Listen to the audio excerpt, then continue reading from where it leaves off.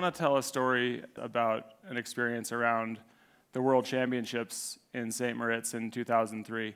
And before that, I need to ask that you don't fact check any of the stuff, because ski stories are like fishing stories, and there's a certain amount of artistic license involved, and the further away they are, the more that grows, and I think I've earned this, so please just take my word for it. It was what it was.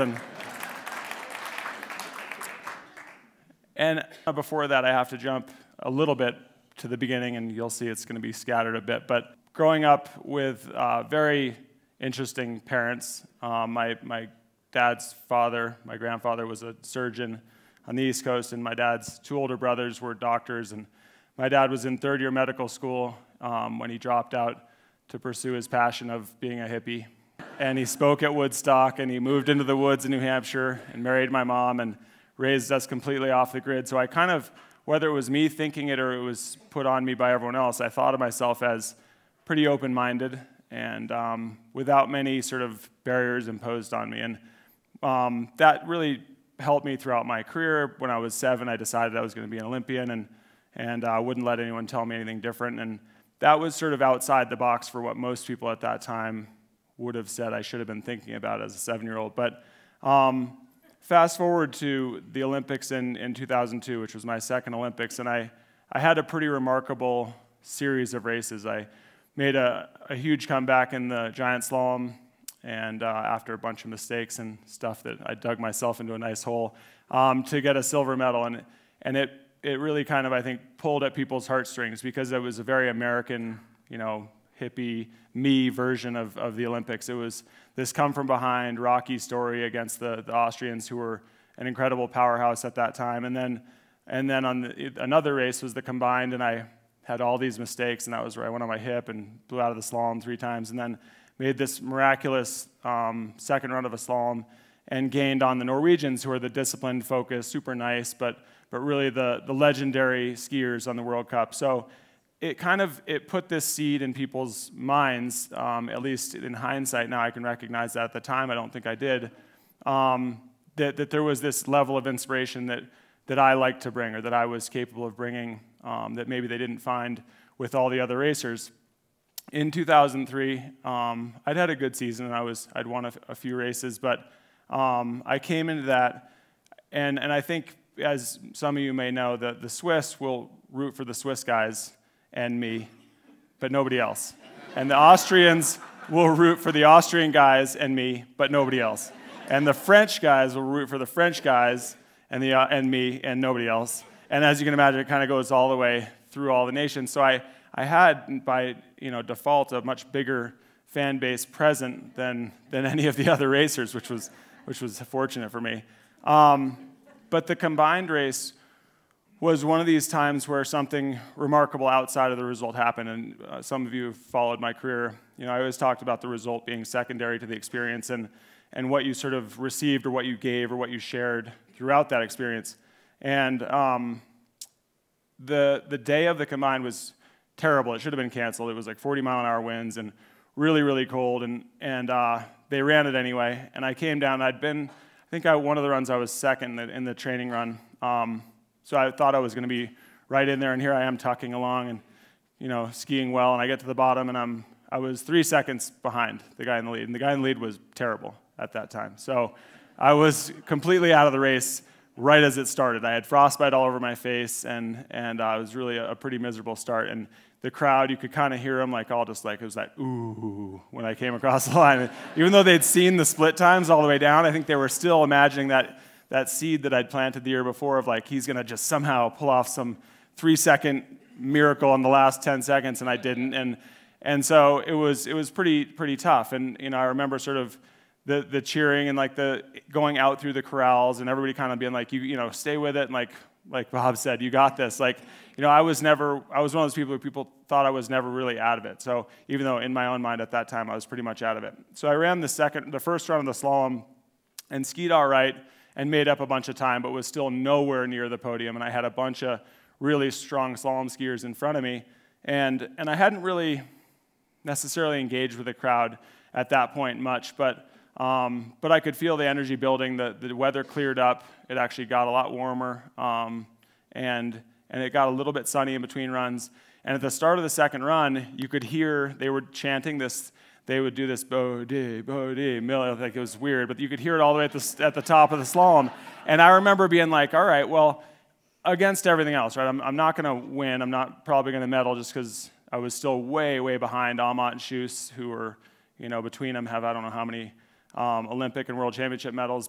And there was also a bunch of really good slalom skiers who were still way ahead of me. So that was really the problem. And I remember sort of being like, all right, well, let's put on, like, let's really give them a show. I'm gonna go like absolute red line. And like, not like I didn't do that anyway, but I was really like, I kind of remember a moment where I was like really, I'm gonna see if there's like a chance that I might not even make it to the third gate, like, because I'm gonna be going so like aggressive.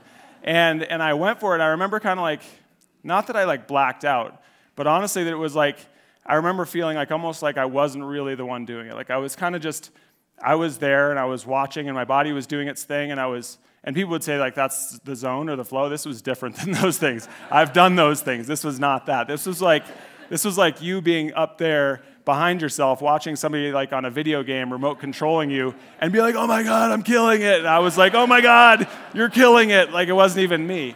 And I got to the finish line and the crowd went crazy because I had a huge margin on the guys who were down. And they kind of like they had that moment. And I think that was, at that point, I really still had no even thoughts of medaling or anything because it was just the gaps were still too big. But the crowd, being who they are, was kind of like they were empowered and they felt like they were actually a part of it, I think. And I was standing there in the finish line because you have to when you're in the lead. And as the next few guys came down, and as I said, I don't know what position I was in, but there was still like 10 or 12 guys to come who were all faster than me in the first two. And as each guy came down, I started feeling these like almost like waves, like coming from behind me. And of course, at that point, I was kind of like, oh yeah, sure, I hope he's slower than me. That's just a natural racer thing. Like when he's coming down, I hope he comes down like 500s behind me. And the guy would come down and be behind you. And you're like, yay. And then, but this was like, all of a sudden something kind of merged together where what I was putting out there, my emotions, which at that time I didn't think were really that strong. Like I said, I wasn't really that enthusiastic about my chances, but they merged with everyone else's, and it wasn't just the people in the stands. It was like an enormous number of people all across Europe, all across the US who were watching that particular race. And when that merger happened, it was like empowering, but also really raw. There was a raw element to it. And I became sort of entranced. And I remember the coaches were kind of watching me, and they're like, hey, you're on camera. And I was like, just like in this weird zone, and they were like smile or do something, and stop looking weird. And I just sat there and was like in this completely unique space that I'd never been in before. And as the last guys came down, and it kept happening, guys were just stacking in there from having 3 seconds, 3.4 seconds on me after the downhill, losing some in the first run of the slalom, and then coming in, 2,300ths behind.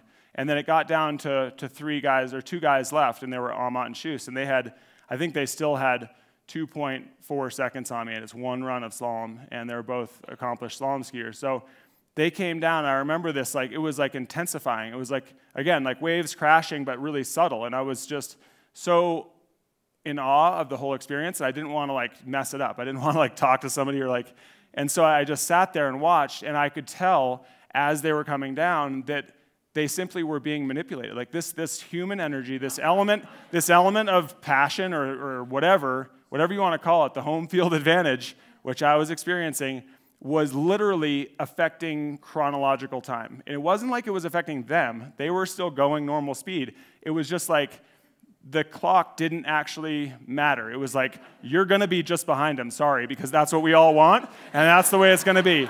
And I tell you what, Lasse came down and was 700. So this is 3 minutes and 20 seconds of racing. And like I said, in 40-mile-an-hour winds and 3 seconds plus behind and 2 runs of slalom with all kinds of mistakes. And he came down 700ths behind me.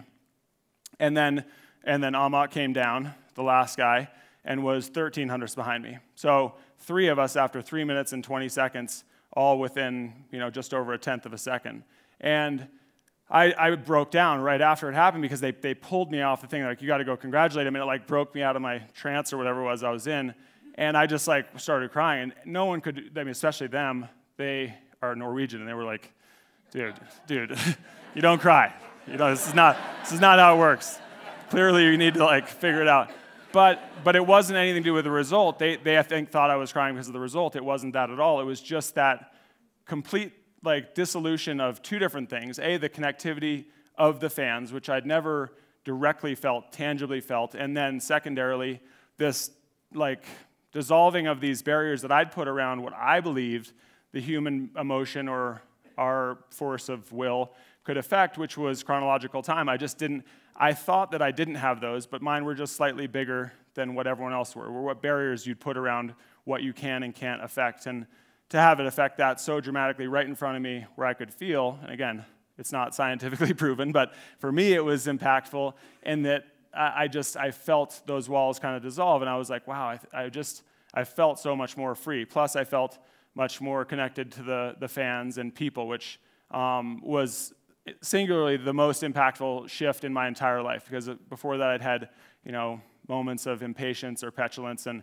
dealing with thousands of Europeans all day, every day, gets really tiring after a while. But that one moment was like it was a shift where I started to be like, all right, we're all sort of one here. Like, and I moved a lot forward. And what the sort of the end result of all that was that it drove me to linking up with more people who had researched or understood that phenomenon that I'd had, and what that meant, what the observational effect of humans and the emotional impact and the willpower or force can do to the physical world around you.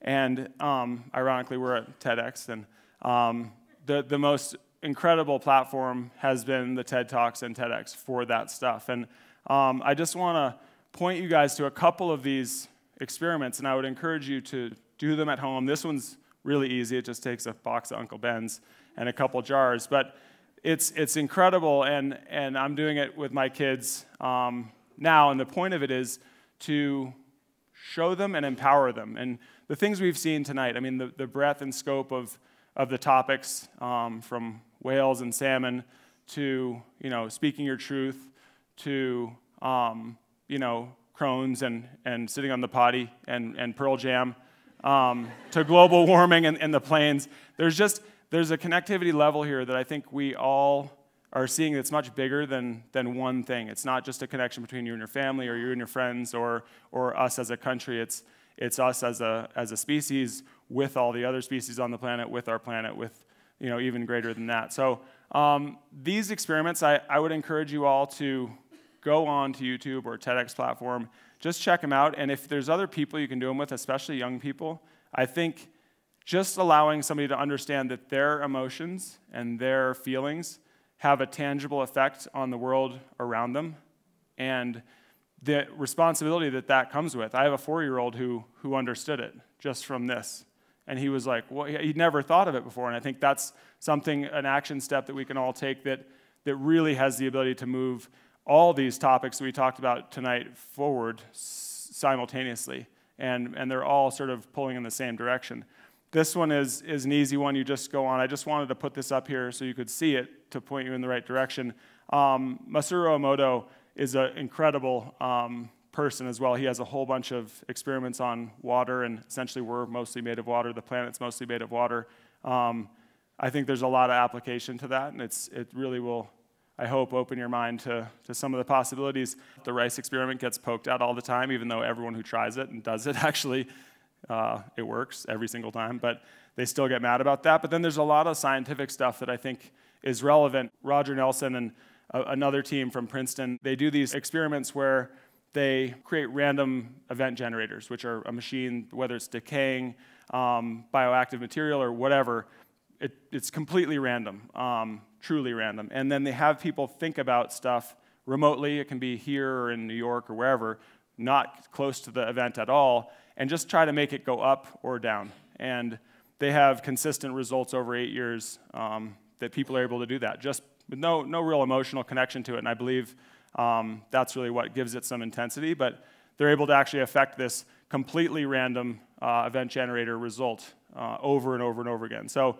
as you go into this, for those of you who are skeptical about all this type of thing, there's a lot of really valuable things that just will give you enough to buy into it, to own your own role in that, because essentially we all have that role. And when you hear this call to action, I think that's the ethos. That's the part that actually, it's the overarching theme is connectivity, and it's you have it in yourself to do it, but you also have the ability to tap into everyone else, because it doesn't take a conversation. You just have to look around and see that this is for everyone. And the more we understand and embrace that connectivity between all of us and all of everything, the better we'll be as humans. So thank you.